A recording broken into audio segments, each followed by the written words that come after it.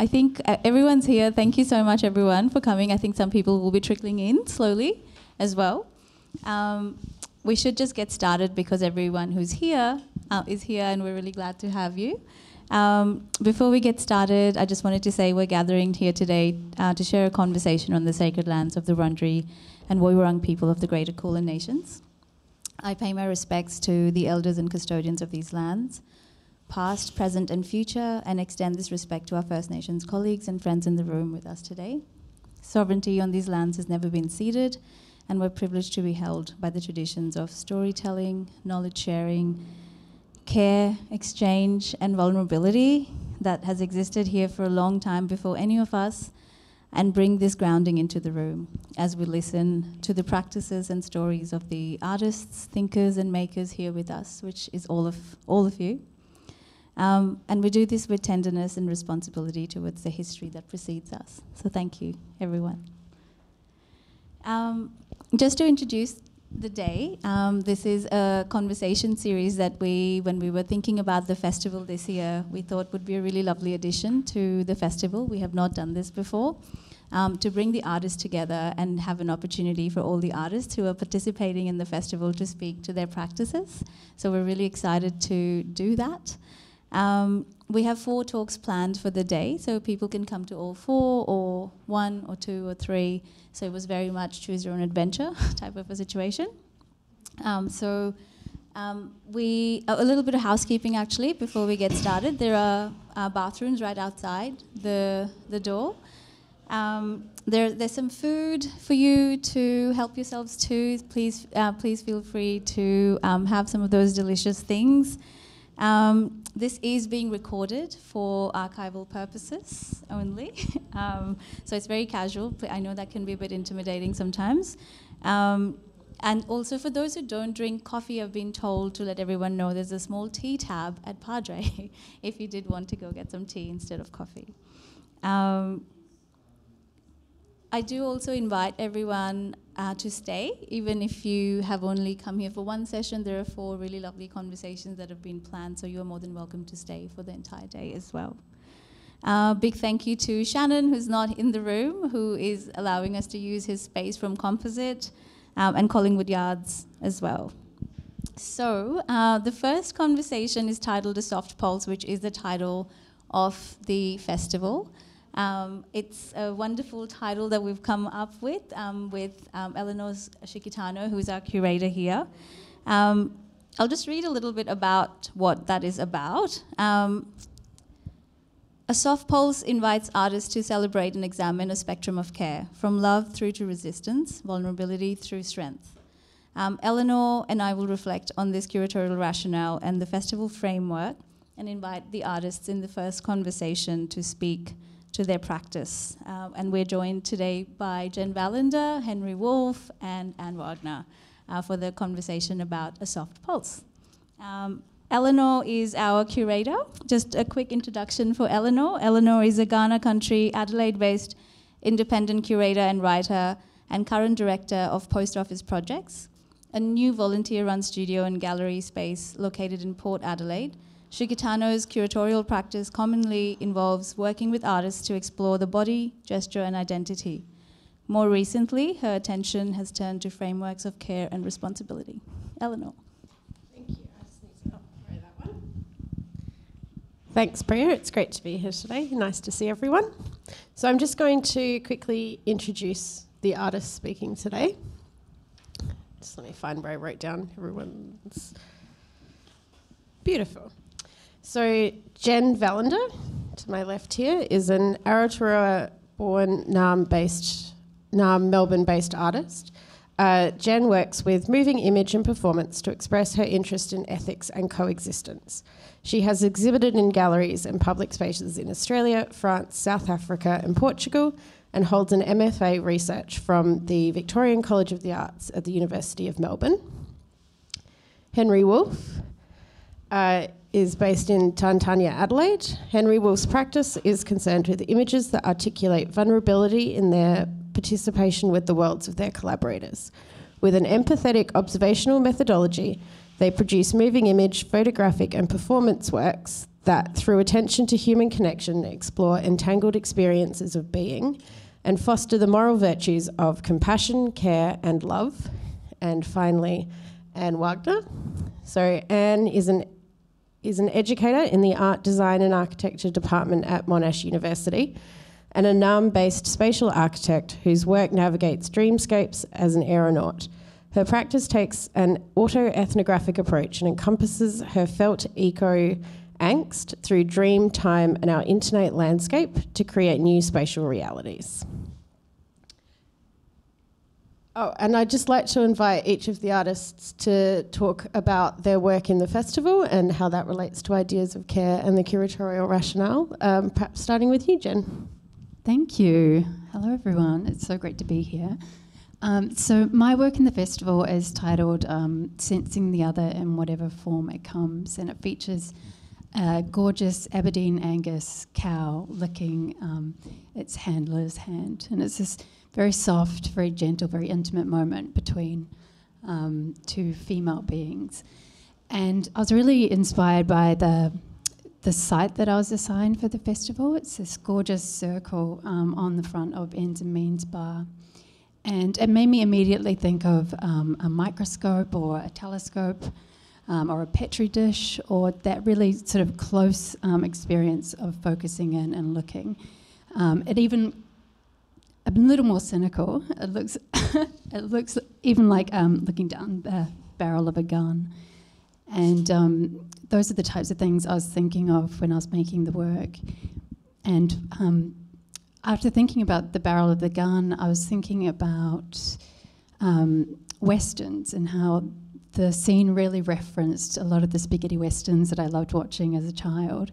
And so that really informed the colour palette, those sort of grainy yellows and those types of things. And I love the idea of the trope of the cowboy hero being sort of turned on its head with these two mothers that are in this really gorgeous moment of getting to know one another through taste and touch.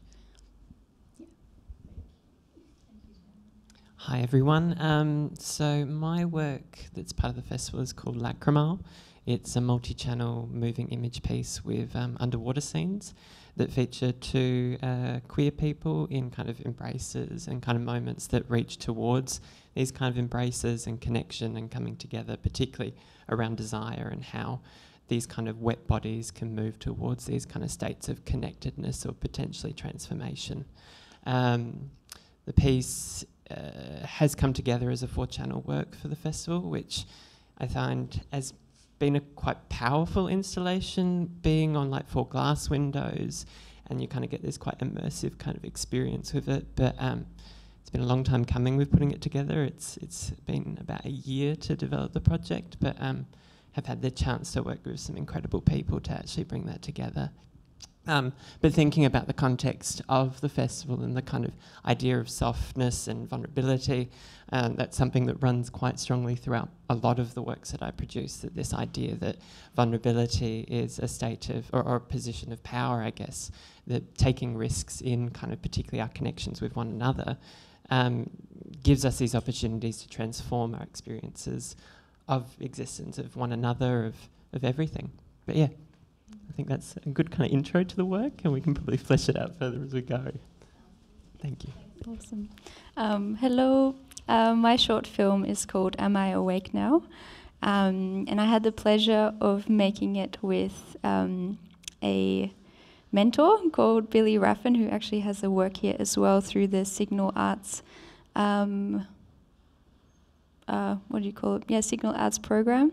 I made it during lockdown, so lots of at home in my bedroom making. And I bought myself an overhead projector and was just fascinated through layering, through combining the analog and the digital. And I absolutely love the invert tool and just making things like a dream. And yeah, I call myself a wandernaut, which is a person that investigates their own dream landscapes. And I guess that's where the soft, vulnerable aspect comes in.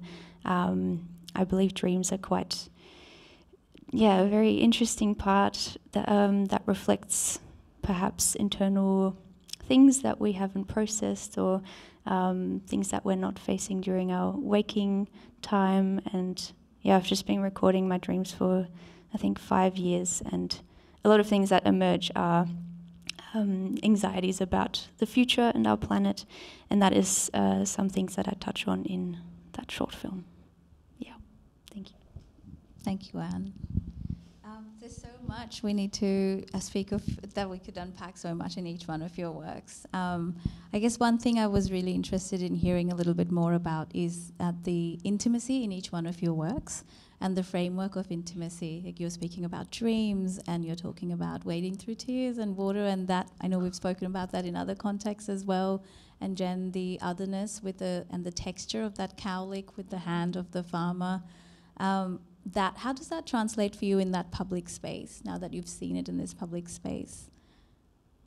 They're really deeply intimate works. Does that make sense? Yeah, it does. And I really loved hearing people's feedback, actually, particularly the different readings of the work. Like, some people found that the realities of this bodily interaction was actually quite abject and disgusting.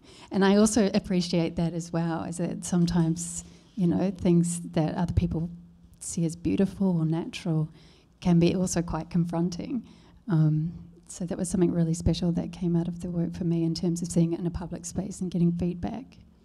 Yeah. For myself, because the work touches on very personal kind of narratives around particularly relationship deterioration for myself, it's a weirdly exposing and cathartic experience sharing it in a public space like that. Different to sharing kind of works because I have a lot of works that carry quite strong personal narratives, but a lot of them have been presented in much more closed spaces, gallery spaces, where I guess it's more of a kind of a controlled space.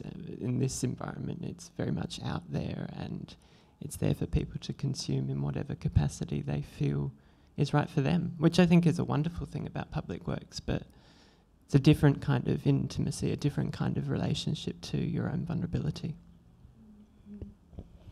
I have to be honest, I haven't gone seeing my work yet. I haven't had the time, but tonight is the night, and it is a bit nervous, like having something projected so big, but being with like 19 other artists on that street, that's amazing. Yeah, maybe because I investigate through an autoethnographic approach. Yeah, maybe mainly I know what I'm experiencing, but maybe through the film, people can relate through dreamlike feelings of things not making sense, or merging and blending and just shifting to a whole nother concept or location. And in the future, I would really love to expand that and dive into other people's dreams, a collective dreaming project, maybe. Yeah. Your work looks amazing, Anne. I'd love to hear what you think when you see it. Yeah. Thank you. I like this idea of exploring collective dreams in the future as well. I think that's really wonderful. I'd love to see where that lands for you. Me too. Henry, I would love to hear a little bit more from you about what you were saying just then about that intimacy and how that's being read in a public space as well, because as you say, it's not a controlled environment, and it can sometimes also have a billboard-like quality to it as well. Your work is a 4-channel work on a really long strip of windows as well. It's stunning, it's poetic, it's the water, when you see bodies interact with the water and the effervescence of it and the floating quality of it. It's a very uncontrolled environment, but it's absolutely stunning. But what comes up for you when you see that? Like, after having been, I know the process that you have been through in making the work. Like my immediate reactions to it, or more so the kind of like, because I think like immediately it was quite a weird sensation finally actually getting to that point of it being a tangible kind of presentation of this work that's been kind of coming together for such a long time, and particularly like being immersed in that creation process of the work with the kind of framework of, as I said, it's quite personal. There's a bit of sadness to it with the kind of reasoning and rationale behind it.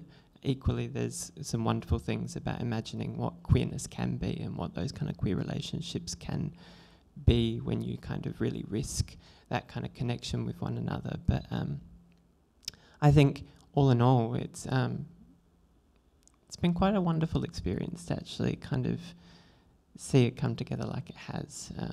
Like I think that it's interesting with the glass, how you get a different kind of quality of projection from the rear, and particularly with water as a liquid, glass as a liquid, both of them as very kind of queer materials in themselves as well, that it's this beautiful kind of coming together of material and content.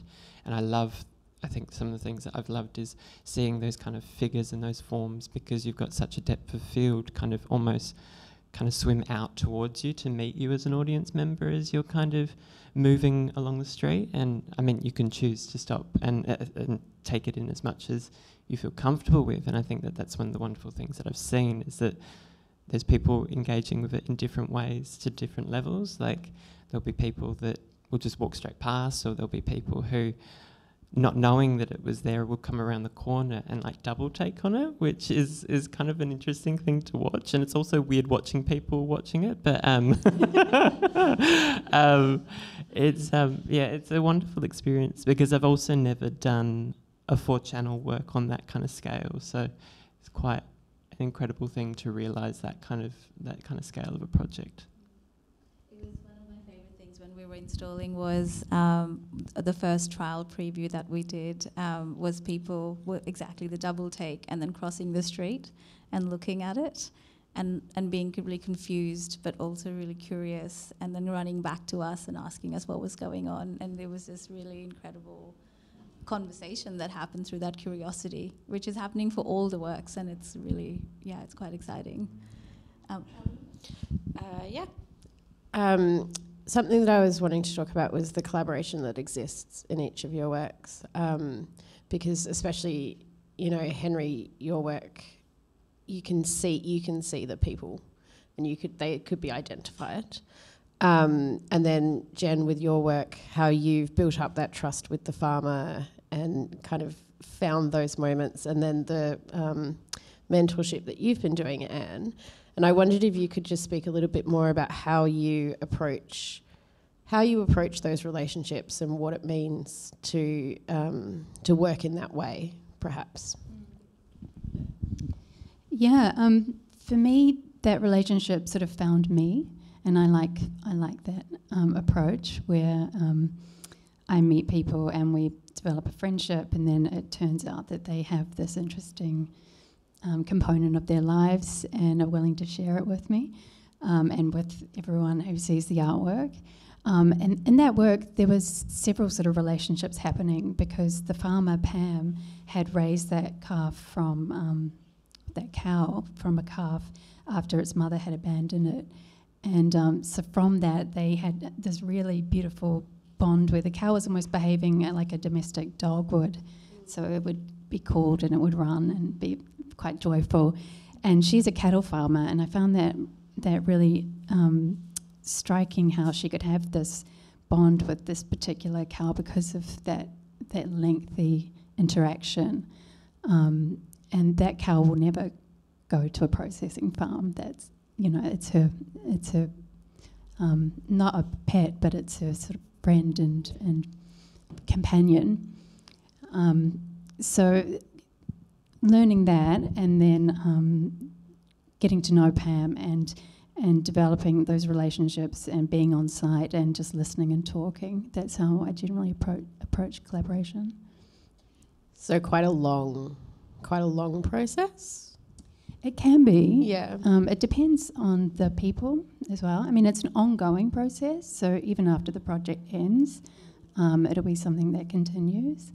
And it's also just gorgeous to be able to share it with them. Yeah, so they'll be coming into Melbourne. Oh, brilliant. I was going to ask, are they going to come and see? Yeah. Well, then bring tomorrow. the cow. That would be amazing. Yeah. And And Henry, I know in the past you've worked a lot with your community, and how you carried that into Lacrimale, and how the performers have sort of reacted to the very public nature of the work. Well, in general, collaboration is such a strong point of my practice that I don't think my works would actually exist without that kind of framework. I don't see myself as a sole author in these works. For example, with Lacrimale, there's actually no way that I can fully control that kind of performance because I'm outside of the water while that's happening, or I'm at a distance from this. So it's this kind of touch point between cinematographer, myself, and the performers. This nexus that happens as a result of that is what the performance is in the piece. But and my kind of attitudes and understandings and approach to collaboration has very much come from mentoring from some incredible kind of artists and some incredible people. I won't put any names out there, but a lot of love to them.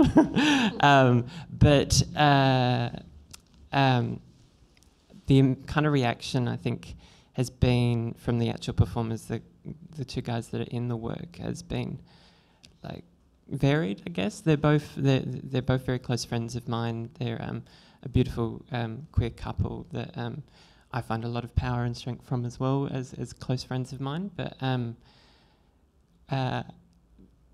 as is the case with anything, that like people react to it differently, and I think that one of them's taken a kind of more cautious kind of position towards it, not because they feel uncomfortable with the work, but because they're just wary of necessarily how people consume their own image. And I think that that's a very healthy kind of position to take in response to any images that are distributed within the public realm. But throughout the process, it's been a very clear kind of articulation of what the work will look like, how it will be presented. They probably know more about the project than most people, because I always, with my collaborators, check in at every point possible to make sure that they know where that work is at, what it's looking like, and so that they feel comfortable with how they're being represented. So, yeah. Brilliant, thank you. And Anne, yeah, maybe just a little bit about that relationship that you had with your mentor and how that sort of helped to shape the work, perhaps. Yeah. It was all during peak lockdown. No in-person, nothing. It was all over Zoom.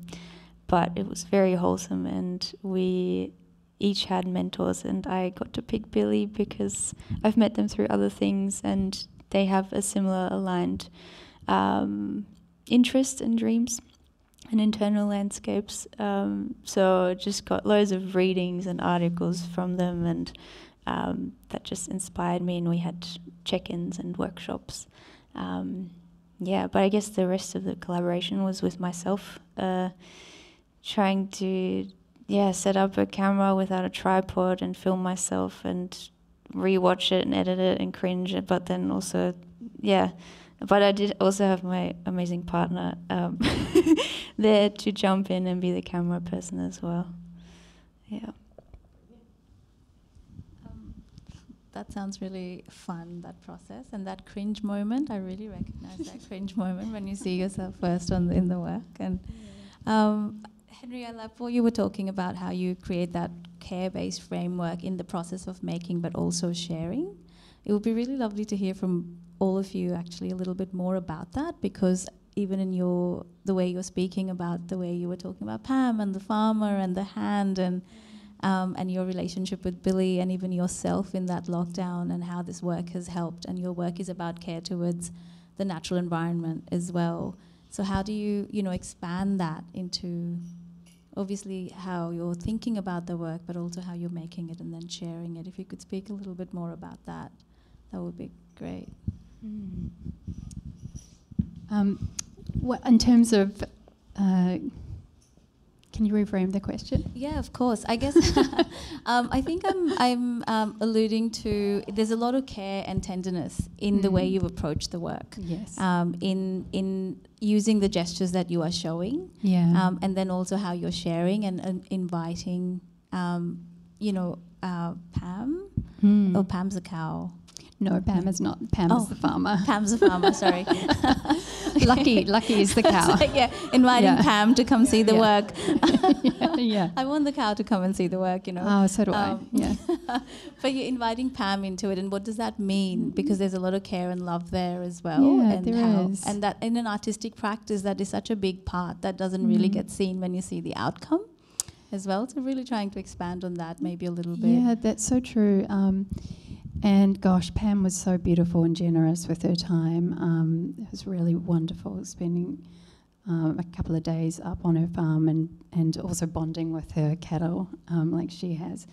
I think I was really thinking about, after I had gotten to know her and her cattle, then it was more an observational process. So that's where the looking came in, and that's when I learned that that's how cows actually bond with not only each other but with humans. And I sort of also look at them as the ultimate giver, if you like, or provider. They're a sort of wet nurse for millions. They provide fertilizer. What else? Their hides are for clothing, shoes, etc. Their bones become jewellery and tools. So thinking about them like that, they really are so symbolic and powerfully symbolic. And those are the things that I was really being thoughtful of and mulling over when I was making the work, and I just wanted to find a way of communicating that was a really simple gesture. And I spoke deeply with Pam about it as well. And I said to her, are you comfortable with your hand being in it and all of those things? And, she was very, very welcoming to the idea. Quite excited, actually. Yeah. Also, I just wanted you to share with everyone here, you were mentioning something the other night when we were talking about how cows have this sense of they identify people through tongue or something like that. It was it's an information gathering exercise, isn't it? Like for most animals, yeah. So I think that's how they identify. But they clean each other like that as well. And if the herd is upset for whatever reason, they'll comfort each other in that way. So it's not merely just a hello. It's actually got a lot of levels of communication. Yeah, it's that language. And that's language of care as well. If you haven't seen the work, when you see the work, you'll understand all this cow licking that we're referring to. It's such a deceptively simple work, I think. Like it is such a small, like it is that very small gesture, and I think it's quite beautiful. And the longer you watch, the more you kind of reflect on. One of my first thoughts was, what is the relationship, and what is in this cow's future? So I'm very happy to hear that the cow will be loved and nurtured and cared for forever and ever. Sort of turn the tasting back onto the farmer as well, in a way. Yeah, and all the other ways that we, I think sometimes we forget that there are more, there's more elements to communication than simple language, and it often is through gesture and movement and that kind of thing, especially when interacting with animals as well. Absolutely. Yeah, and what we pick up from that. Sorry.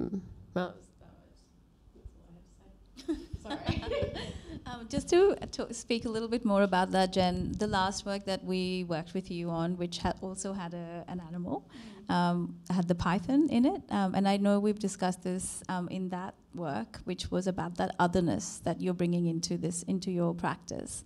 Would you like to share anything about that? Because I think there's a lot of really juicy things in there. Yeah, I'd love to. So I grew up in a household where my mother had a penchant for rescuing animals. So we had a lot of rescue cats, dogs. We had,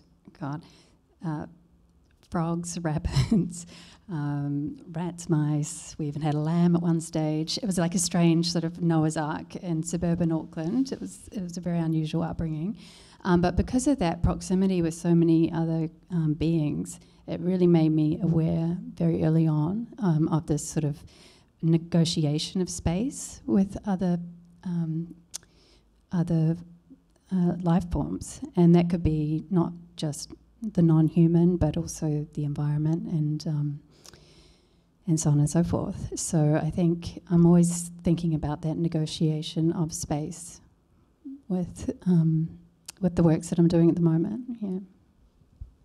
Yeah, there's this beautiful quality because it's always talking about the non-human. You're constantly talking about the language of the non-human with the python as well, the teenage python and the teenage person, how they interact with each other. There's something quite powerful that happens in your imagery. I think that comes through. That's quite bodily as well. Henry, I was just, while Jen was talking, I was just thinking about your other work as well, care as well, and you spoke a little bit about that, about how that's such a big part of your practice and relationships between bodies and how you bring that into your work. I would love to hear a little bit more about that, if you would like to share a few things. Well, Care is another moving image project that I created in 2021. It was commissioned by Fine Print Magazine, who are an online kind of artist-based kind of curatorial platform, which is pretty awesome because it was following on from some wonderful other kind of commissions in their program. But it gave me the opportunity to really kind of delve into those kind of ideas of how do people share these kind of practices of care within their own kind of private universes. So I see it as kind of a set of 5 vignettes, I guess, of different experiences of care, where there's kind of essentially 5 different scenes that are kind of interwoven with one another, of different kind of relationships of care, where there's one, a really good close friend of mine who means the world to me, of mother and her 2 children. And then there's scenes of myself with my mum, where there's me carrying my mum in a site that's called the Hampstead Rehabilitation Centre, which is where she first started as a nurse. So a lot of my practice, I think, is when I talk about practices of care or practices of empathy within works, I think that that's not necessarily something that I actively kind of go, I'm going to make sure that I'm being caring or something like that. It's quite very much a part of who I am, in the sense of that's how I think that's how you should practice. Certainly you have to put effort into that, and you have to be conscientious of how you maintain those processes and also maintain yourself so that you don't kind of run out of steam. But it's more like it's a second kind of, it's a pulse. Pardon the kind of pun, I guess, in sense of the festival, but like it's very much something that if I know, it's a knowing that if you're doing the right thing by the people that you're working with, it's because you know that that's the right thing to do by those people, to take care of them in these situations. Because filming and photography, it's quite a full-on kind of process for people, that you ask a lot of people when they're part of these kind of things, because shoots can sometimes, for example, with Lacrimal, that was a day-long kind of shoot where when you're doing underwater scenes, the kind of the weight upon the body is intense. Because I even jumped in at one point because I wanted to understand what it was that I was asking as well these performers to do. So there's also footage of myself kind of being part of that kind of experience, and you just become very exhausted very quickly. Simple things are very, very hard. Like I don't think any of us even managed to get to the bottom of the water that we were in because it was just too physically taxing. But it's about making sure that you're taking care and making sure that those people have support systems in those kind of spaces as well. So there was a full team, there was a safety diver, actually 2 safety divers. I had assistants for myself as well. So it's making sure that you put in structures to ensure that you can be as caring and have the space to be as empathetic as is possible. Thank you. That was. It's also like when you talk about the exhaustion and the weight, and there's also in the process of making as well, in filmmaking especially, it's almost like you have this directorial responsibility. So you have to create that framework where everyone feels safe. If something's not working, what do you do? It's a big process. So yeah, thank you for sharing that, Henry. Did you have anything you wanted to ask Henry or Jen? No, sorry. Sorry. I'm enjoying sitting here listening. It's really lovely. And I would love to, just to continue on from Jen and Henry, would love to hear a little bit more about the anxiety that you speak of in your work. It really struck for me when I was reading about your work and watching it as well, how you were talking about sleep and the relationship between sleep and anxiety and caring for land through that and the dream space. If you could tell us a little bit more about your interest there, that would be lovely. Yeah, for sure. I probably started, I recorded my dreams way before I was a climate activist. And through the recording of dreams, I've started to identify patterns and those anxieties. And I needed an outlet. I needed to do something about it. And I came across certain activist groups and bonded and connected with amazing people. And I guess that's how it emerged. I had documents and documents of all my dreams, and I just didn't know what to do with them. I just wanted to create some kind of visual, and that's what emerged. And I'm sure there's lots of other people that feel similarly about those topics, especially people, my generation. It's very hard to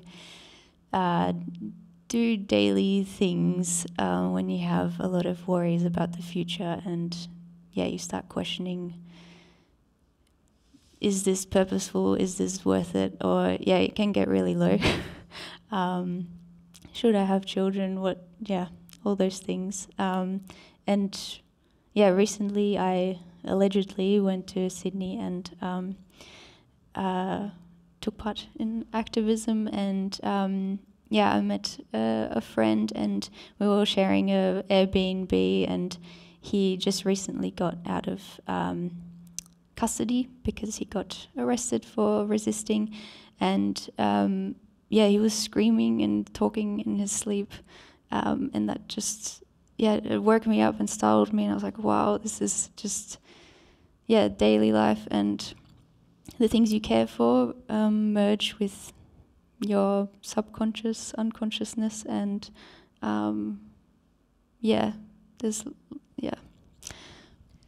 It's an interesting thing with sleep, I think. It's often the cornerstone of any kind of self-care regime. Everyone's like, the first thing you need to do is get a lot of sleep, and you need to start taking care of yourself. But if that sleep is interrupted or like quite a painful experience, it's hard to sort of know how to combat that, I guess. I just wanted to ask, because I'm just coming off the back of a performance work that was very much based in kind of trance kind of stuff, so we had a lot of kind of visions and stuff, and I find it interesting, the kind of idea of like patterns and stuff like that within visions, because a reoccurring kind of theme for myself was I would see this falcon that would visit me as part of these kind of experiences, and I wonder what kind of patterns do you find in these kind of these documents that you're kind of taking of your dreams, and if that's kind of manifesting in any particular way? Yeah, that's a good question. And I don't know what a falcon means for you. I don't know how to what symbols mean. I think because I've been doing it for so long, I've trained myself to be, I guess, lucid or conscious whilst dreaming, and sometimes I wake up and I have 7 dreams recorded, and it's just a lot of content, and some things I read over and the next day I'm like, oh yeah, I know why I dreamt that, because I was stressing about this. Or sometimes you have people from your childhood appearing, or embarrassing things, or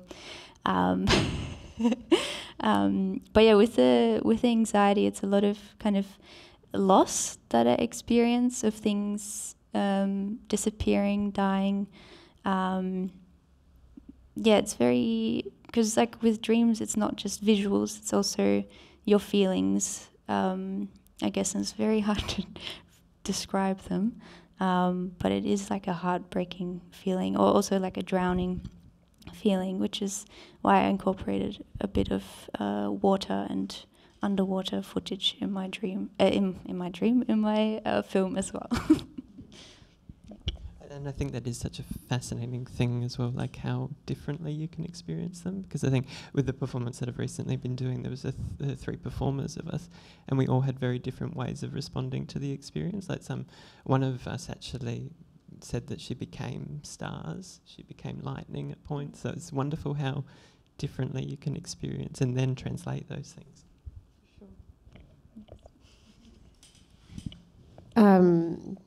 And I also features quite heavily in your work, and I just wondered what that sort of means to you and why that's there, maybe. Sorry, could you repeat the first two words? Your eye.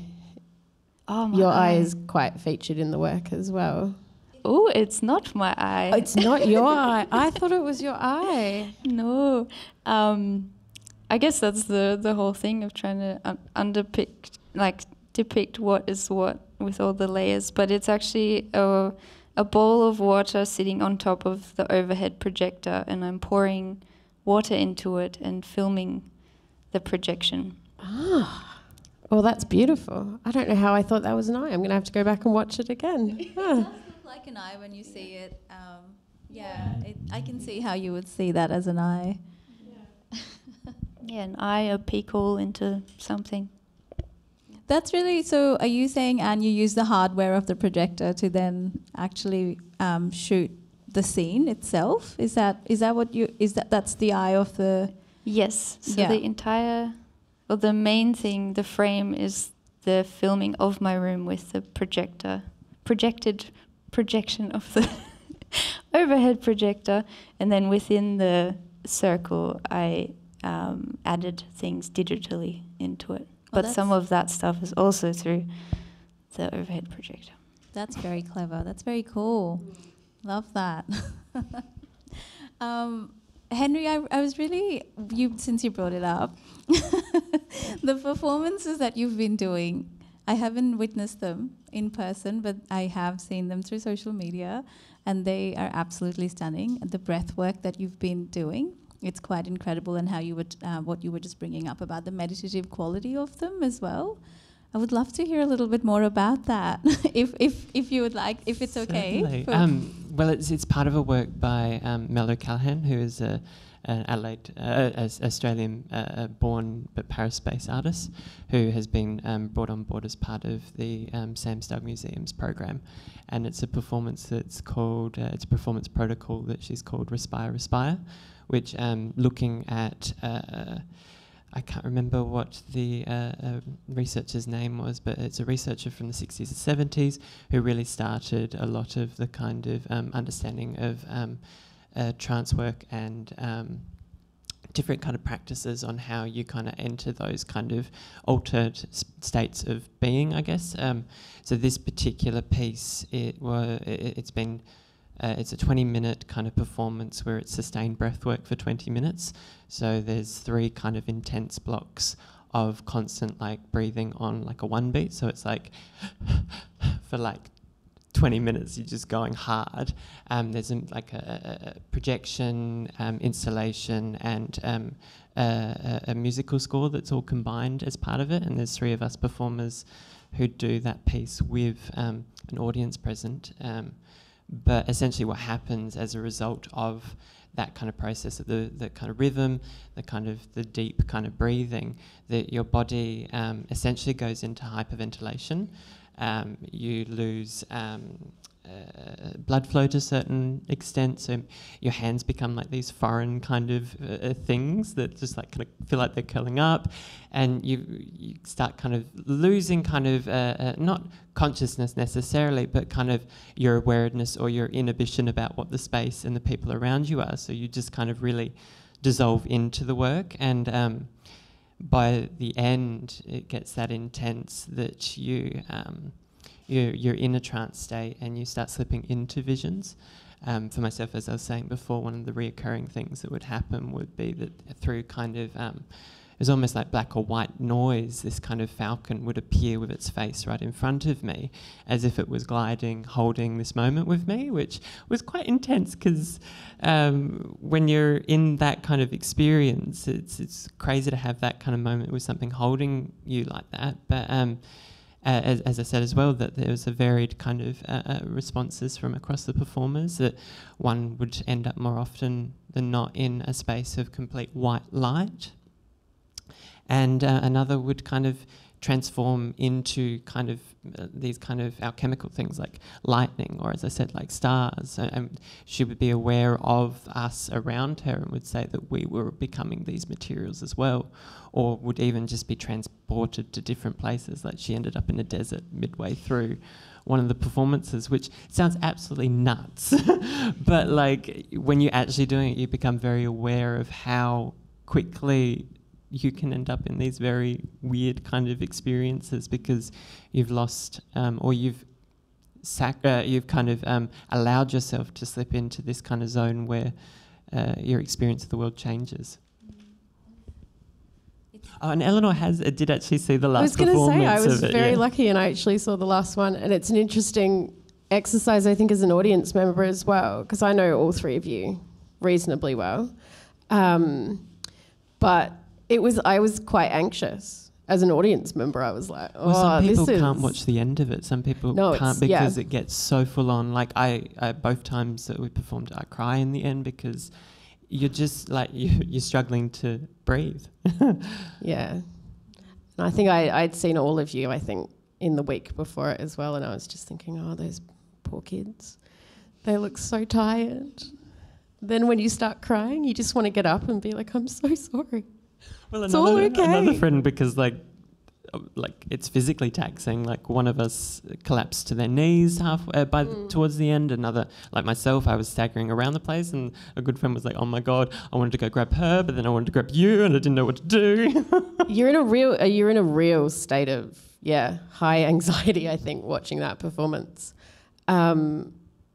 An incredible really experience. Absolutely beautiful experience, but quite especially in like a post-COVID world where there's a lot of heavy breathing going on, like a really interesting space to sit in, I think.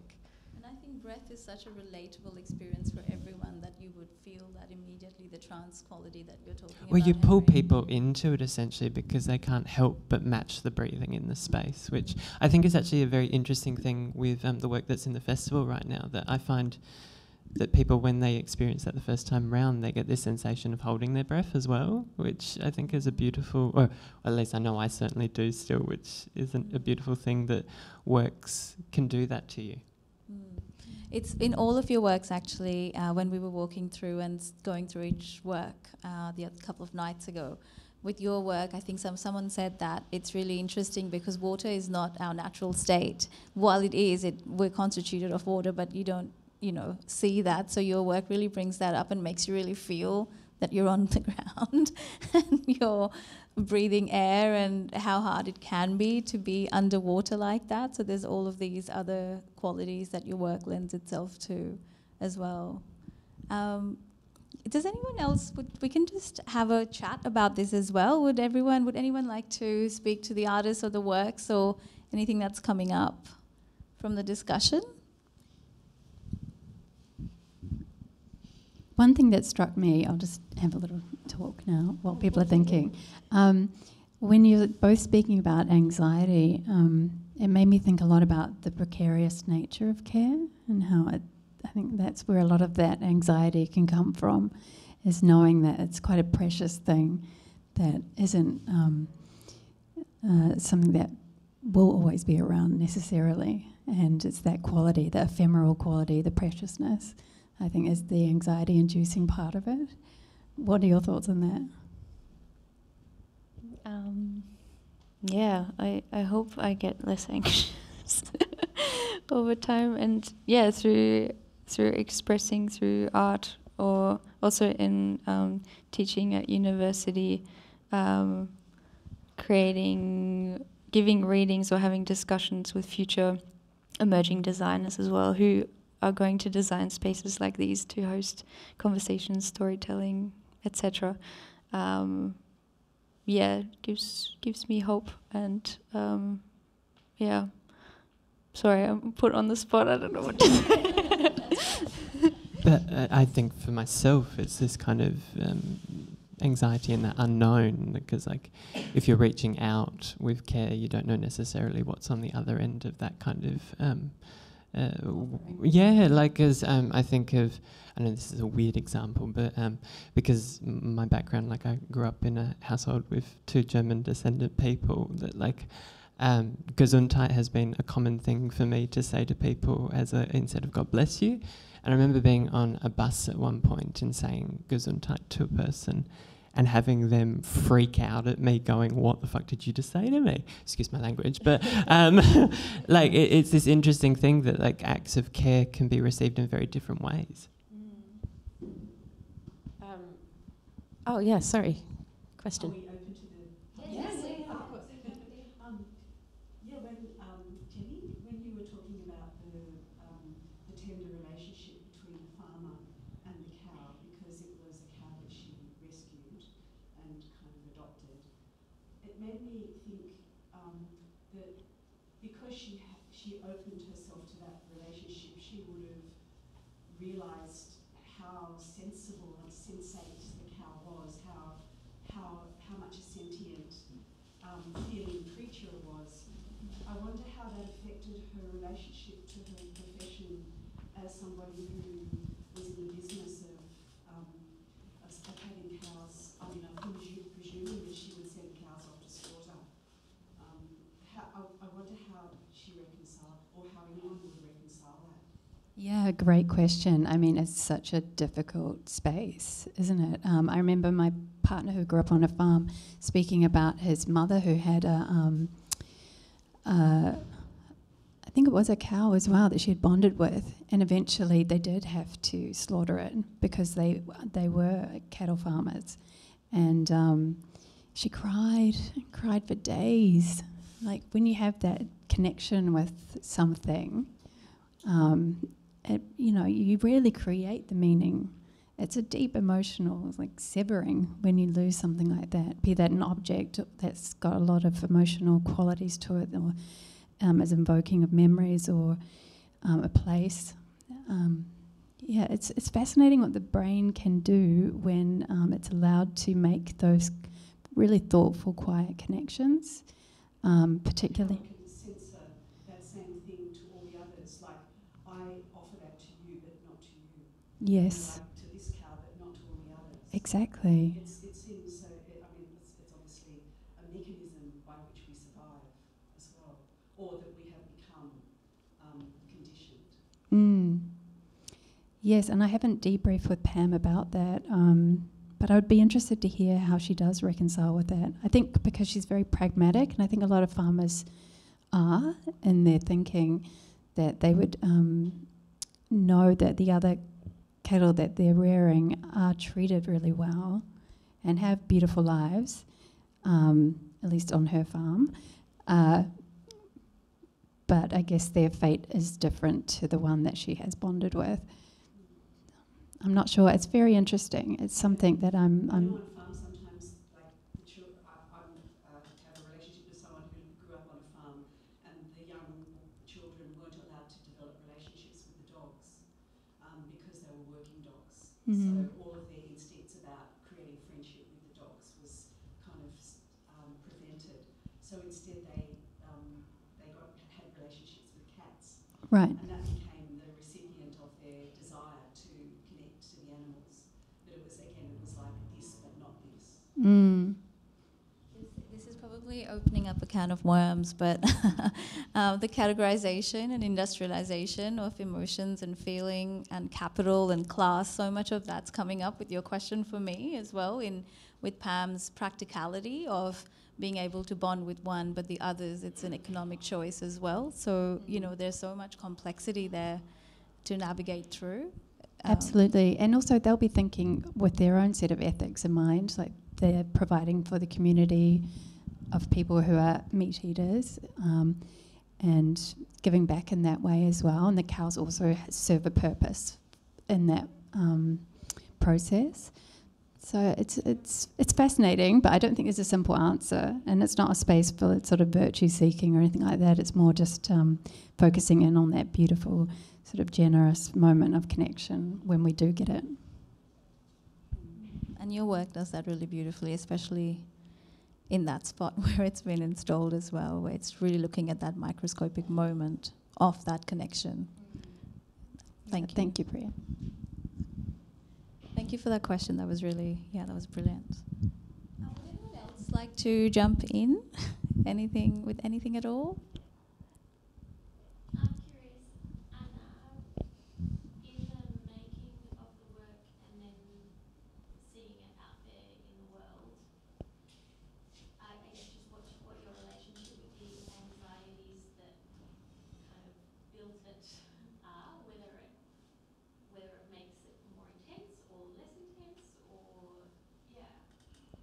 I would say less intense, because through the making of the film and having various opportunities to share it around and just talking to people about what the film is about or what I'm up to, you meet people that share the same things. And through my climate activism, I guess I surround myself through people that share those same worries. So it's actually a wholesome experience,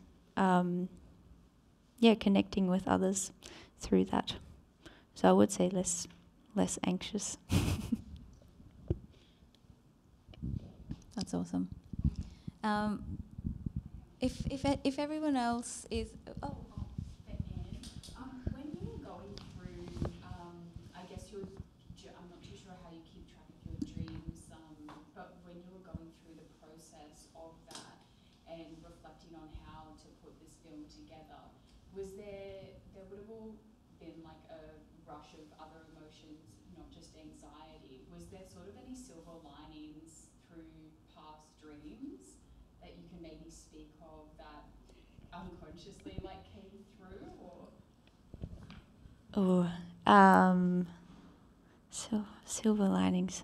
Well, the piece itself was also had an audio to it, and through sound I also wanted to express the tensions, and I had like seismic blasting sounds, for example, and sounds that can feel like drowning or not being heard. That's why there's also a shot of me like screaming into water, but my voice is being like muted. A particular dream, as I said, it's a lot of loss, or also very a couple of environmental disasters that happen, and I might be like with my family or friends and trying to run away or hide, or I'm observing tornadoes or things collapsing.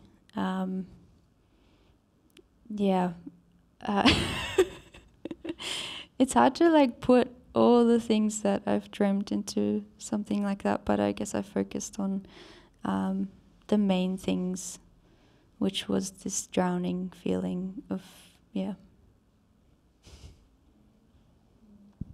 Thank you, Anne.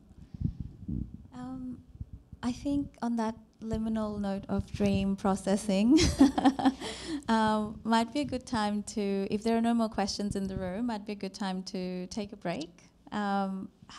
Please have some tea and some snacks. We will be meeting again in 10 minutes for those who are wanting to stay. We'll see you soon. Thank you so much, everyone. Thank you, Henry, Anne and Jen.